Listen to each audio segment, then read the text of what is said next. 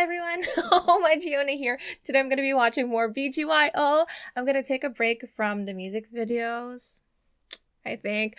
But Major Teddy sent me a list of stuff to watch, and I'm going to be watching Get to Know BGYO and their first impressions of each other today. I just want to see more of them interacting and just... because I have like this image of them from watching the music videos, but I don't even know if that's really how they act in real life. But oh my gosh, today I was able to watch Akumu Live by Miki. And he's just so cute. I miss Akira's. I should really just not sleep because he goes live at like 4 a.m. my time. So I missed it. But yeah, I'm going to watch this one. I'm really just excited to see them interacting. I've watched one of their reaction videos to, which one was it? When I'm With You. And it was so funny. Like Jello just going insane about the grapes. And I'm like, okay. But I want to see more of that. That's why I'm watching this. But yeah, 3, 2, 1, I go. Hello po! Hi guys, I'm Jello the Chop. Ako po si JL the Genius. At ako naman po si Akira, your boy next door. Hey, it's your boy Nick the Hipster. I thought I was gonna say your boy and I'm like, Akira! BGYO! Why did they look so young there? Okay. There's so much fluff flying around here though. Darn it. Si Angelo was recommended by one of our coaches. Nakita na nila si Angelo sa isang dance group, sa member of one dance group that competed abroad. So nung inibitahan namin si Angelo, hindi naman siya nagtagalan magdesisyon. Pero ayaw niya i-give up yung kanyang opportunity na mag-compete abroad. So biruin mo, nung nagsimula ng training, Angelo will be training the whole day, 9 hours. Pagkatapos nun sa gabi, lilipat siya ng dance studio para mag-training at mag-practice kasama ng kanyang dance group na pupunta sa States para mag-compete. At we were very proud of him that he competed. I think the group landed 6th or 8th place among 50 dance groups. Wow, that's dedication right there. Quite an achievement and quite an experience for him before he finally decided to be full-time training. And I'm like done after 8 hours of work. Si Jello naman, ayan, he's the tallest one. But also, yung ano niya, he looks serious pero makulit siya sa totoo. Hey, Jello. Oh, he looks like he would be really like crazy. Start with Jello. I think his leadership is instinctual and automatic when it comes to decision making. Answer po. Hey, answer po. May kikwento po ako. Si Mickey po. Nung bagong pasok po siya dito. Wait, paano? Okay lang yun, open time. Nung one time, hahabol kasi siya sa pyesa na dance na kailangan namin i-perform. Tapos tinuturuan ko siya. Ayaw niya magpaturo sa akin kasi... kasi akala niya hindi daw ako dancer. Ayaw ko magpaturo, pero akala ko lang talaga hindi ko sa dance. Okay. Next impression. Ako kay Jello, first impression. That was funny. Maingay. Okay. Coming from Akira? Pag tumawa sa high pitch. Oh yeah, that's true. Jello was funny and he was tall. Ay, he's still tall. He was tall. I know Jello from 18. Oh. Ako naman po, kalog. Kasi, parang yung mga kasundo ko talaga siya nung nakita ko siya. Una ko pong nakilala. Si Jello yung parang... Look at Jello, he's just all smiles. Joker na tumatawa din sa sarili niyang joke. Tapos minsan tumatawa ka. Minsan tumatawa kahit tulang joke. Kahit tulang joke. Kami naalala na ako. Sounds like myself. Sobrang fun po. Okay, thank you guys. Tinis ka po.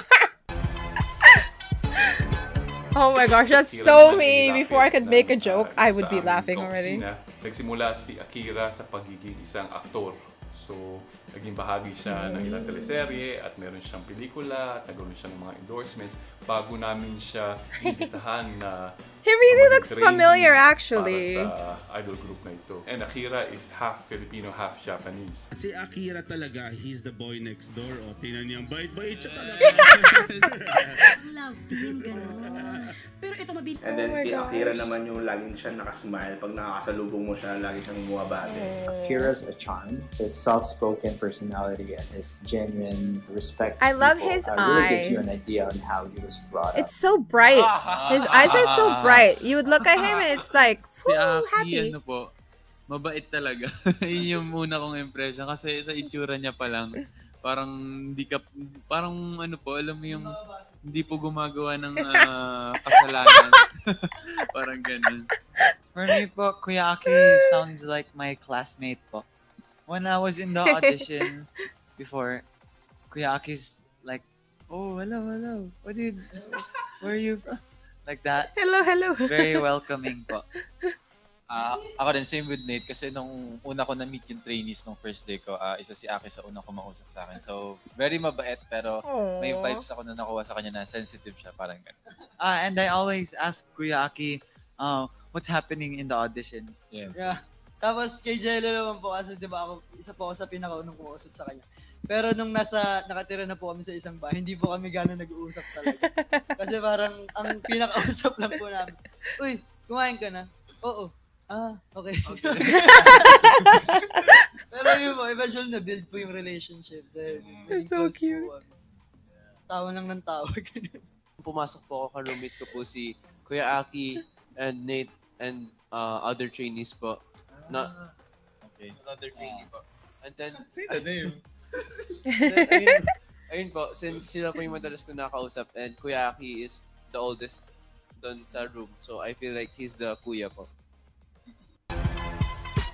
I still can't over JL being John Lloyd. Na-rekomenda ng isang kasamahan. Si JL naman ay veterano sa singing contest. So we were looking also for somebody who can be a powerful singer.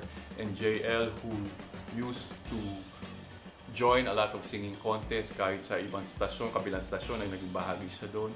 And so I felt he has potential to be part of this. And the experience si too. Naman, ano siya? Siya na yun, no joke. Siya makulit actually. Si JL makulit siya talaga. Itsurang mahihain, Yeah, pero he looks makulit like niya he talaga. is. Tapos yung kay JL naman, pagiging natural niya. Kung ano yung nakikita mo, yun na yun. And JL with his very That's why they're laid-back saying, character, that's him, just that's him, makes you JL, wanna that's hang him. out with him every day. Si JL po, unang kita ko pa, alam niyo po yung parang machete. Machete. What's machete? Yung Pilipinong-Pilipino, gano'n. Pero nung nakausap ko po, kalog, parang Jello, gano'n. Kuya JL is muscle man. Wala na. Muscle man? Kuya JL is like the armored titan. Kuya JL dati po, na-notice ko po is parang mahilig po siya sa shoes. Oh, Yeah, he did mention his the Jordans. first day of boot camp, I asked Kuya JL, did you bring training clothes? And he had jeans only. Pinahiram ako ni Akira. Puro pang forma yung tala niya. Kasi dami na Akala ko kasi walang training. Kanta lang yun. Ako po, kasabay ko po kasi si JL mag-audition. So, siya yung tipong tao na feeling ko makakasundo ko kapag nasa school kami pareho. Like, magiging tropa ko siya. Ganun. And kalab siya, madaldal. Very true lang. Ganun. Naalala ko pa nang sabi ko, pagpasok natin tayo lang mag-usap pa. Pag hindi natin makasundo yun. Totally gatekeep like Jello. Huling nakapasok sa grupo ay si was Mickey. Si Mickey also was recommended to us and we interviewed him and then asked him to do a few His raps. motto, Meron "You ng only live potential once." sa rapping tong batang to and I think nung simula yan si Mickey may angst, maraming angst. So yun yung pinaghuhugutan ng kanyang rap and everything else. Siya yung huling naging miyembro ng aming idol group. Si Mickey, yan yung si Mickey honestly kaname ko, pero siya yung mysterious type. Paminsan hindi nila alam he has kung like pero that sa totoo mabait siya. mystery And then yung going kay Mickey on. naman, yung pagiging professional niya. Siguro nadala din sa character na binigay namin sa kanya. Mickey naman, We get along a lot when it comes to styling, as he's probably the fashion enthusiast in the group. I think he's actually the sweetest. I thought I asked our boss, who's the right there announcing there's gonna be a member. Yeah. I asked our boss, what's the new member like? And then they told me we're similar, different face, but kind of same body and same kind of personality and interest. That's a way to describe both of you. May kumalat na parang chika na may kulay daw yung buhok ng Chika. bagong member. Blue hair daw. Tapos pagdating mo lang tama. Pero nakita na po namin siya bago siya pumasok. Mismong araw kasi That is so cute. yung nagpakilala po sa kanya, kilala ko po. Tapos meron siyang picture kasama yung isang boss ko. Ay! Eto ka ako yun, sabi ko. Sa dami ng picture na nakita namin sa... First impression ko po kay Mickey is yung cool kid po, na mysterious type. Yeah, he seems very quiet. Ako naman napansin ko Or po, maybe una these sa guys are kanya just yung too loud. mga accessories niya. Kasi ako, before, naghahanap talaga ako ng mga ganun. Tapos nakita ko sa kanya. Tapos tinanong ko agad, sabi niya, customized. So, na-amaze ako. Parang gusto ko i-try, pero ang hirap. Ako siguro, iko-connect ko na lang ulit sa school. Like, siya siguro yung tipong sobrang magiging close ko. Pero may mga arguments kami, pero sobrang close kami. Yeah. So si Nate ang tanging naiwan dun sa audition na yon na naganap for Star Hunt Academy. Pero even before that audition, veterano na po si Nate ng mga dance competitions from Dance Kids to World of Dance Philippines. Naging bahagi na po si Nate nito. So marami na po siyang natutunan at marami siyang experience na may ibabahagi. And Nate also had his formal training in dance sa Chicago sa States. So isa po siya nagre-representa ng mga second generation Filipino Americans. So natutuwa kami na Nate decided to be based in Manila and to be part of this group. We start with Nate. Si Nate is the youngest one, pero siya yung itsurang quiet, pero kung sasayaw siya, He just looks quiet. Parang nagtatransform siya. Siguro yung kay Nate, yung kakulitan niya sa set, yung kailangan parang masaya lagi, ganyan. Nady boy being the youngest just makes you want to take care of him. I love his curiosity and his innocence and his huge respect to people that he looks up to. Hey! Hey, baby! Nung una ko pong nakita si Nate, feeling ko naman po friendly siya. Pero hindi ko siya kinakausap kasi Englishero. But now I talk to Kuya JL a lot. Yes.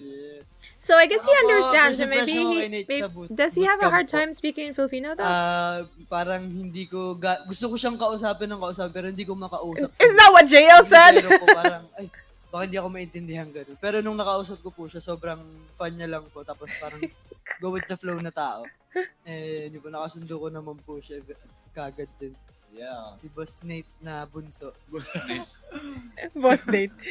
Kay Nate po, actually, ang first impression ko po is he knows how to dress well po talaga because when I saw his outfits po, sobrang that's cool bro and then his outfits parang wow, mahal niyan bro, parang ganun. Same as Mickey, the first day he entered, when he moved into our bedroom, we were having conversations so long about like fashion and stuff.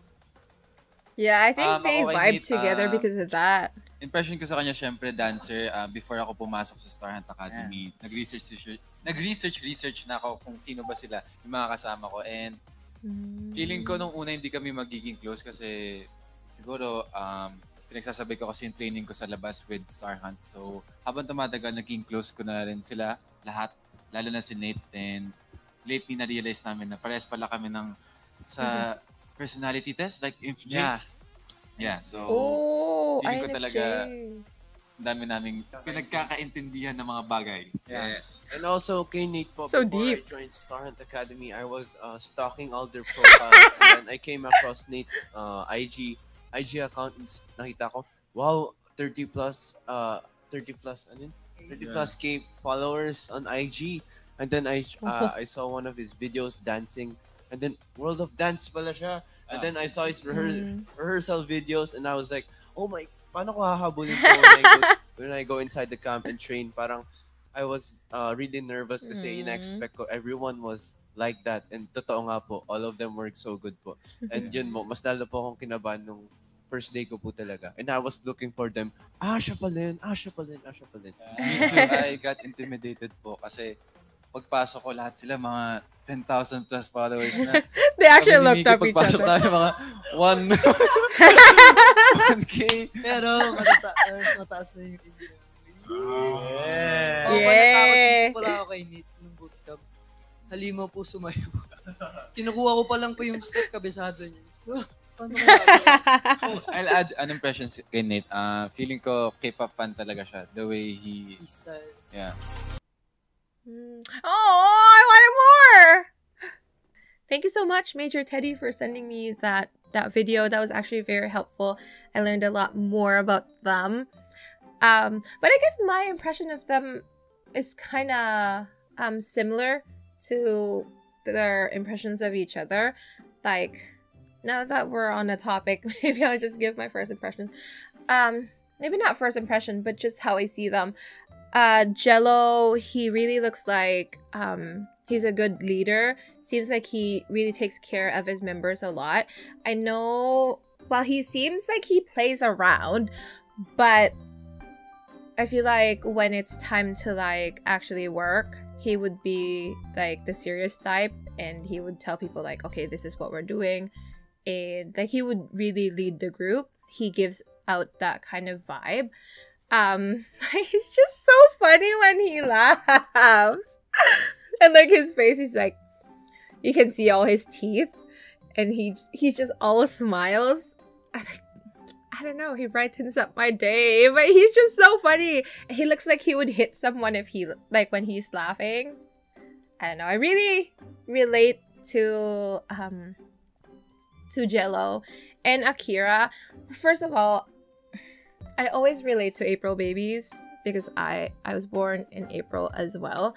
And so automatically, if I know someone was born in April, I kind of just connect to them right away. And so with Jello, it was like that, and Akira as well. But maybe, I don't know, personality-wise, maybe I would be a mix of them because I'm not as friendly as Akira. I'm not the one who goes like, hello, when there are new people. I'm more like, and then if they talk to me, then I talk to them. But I wish I could be like Akira, who's just so friendly. Also, one more thing about Akira, the way he speaks is so, how should I say it? Like very barkada kind of, if that even makes sense. But I have a lot of friends who are boys, and that's how we talk. Like how Akira talks to them, that's kind of like, I don't even know if I'm making sense, but that very tropa barkada like kind of vibe, that's how he talks, and I think it's just cute. But yeah, Akira feels like a friend, like a best friend kind of vibe for me. Like he's very similar to my boy friends. And then JL seems like he's very mysterious at first too, but then the more videos I see, he's just insane. And like their tweets and all that, he's pretty crazy. I've probably seen the most JL memes out of everyone. Like he has the most memes that I've seen so far. His facial expressions are just hilarious. But yeah, I mean his voice is so good though. But yeah, he's pretty crazy. I feel like I would get so tired if I'm with JL. But he would be awesome to be with for like maybe a few hours, and then I won't be able to keep up with his energy. Mickey, I don't know, I think my personality clashes with Mickey. Just because I'm not really into fashion and stuff like that. And he's very mysterious. I feel like if I didn't know he was Mickey and I just meet him somewhere, he won't really like talk to me and I won't really talk to him kind of thing. He seems very aloof. But I mean, when I watch him doing live, he seems like a fun guy. But personality-wise, I feel like I'm like very far from Mickey's personality. And then Nate, like they said, you just feel like taking care of Nate. He's so cute. Mickey's so cute too. But Mickey is cute but mature, like very independent vibe. But Nate is kind of like the clumsy vibe. Like, okay, he's my bunso. I want to take care of him, want to feed him things. He has that vibe to him. But he's just funny. I don't hear him talk in Filipino a lot. But is it because he's more used to English? I'm not sure. But Nate is so cute though. I want to put him in my pocket. You just go like, Nate, he's so cute. They're all so cute, actually. But yeah, I guess I'll just watch. Because I don't know which stuff I can watch on my own. I really want to watch their documentary. Maybe when I watch more Beanie and I get to know them a bit more. Because I know it's like a joint like documentary with Beanie and BGYO. But I'll watch those. And yeah. What were your first impressions when you saw BGYO for the first time? Let me know in the comments down below, and I'll see you guys next time. Thanks for watching. Bye bye.